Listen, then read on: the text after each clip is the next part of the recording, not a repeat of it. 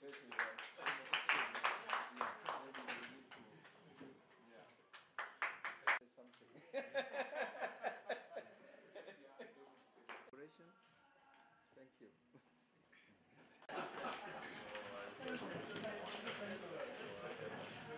What is very special about the High Court, which I'm missing, is that as a judge of the High Court, you are a judge of unlimited jurisdiction in civil and criminal matters. That is not the case in the Supreme Court where I am now.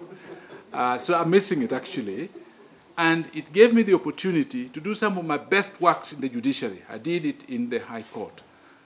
I'm happy that I came up to the Supreme Court because the Supreme Court has created a little more time for me to think through some of the ideas that I used to work on for many years as a scholar and as a judge.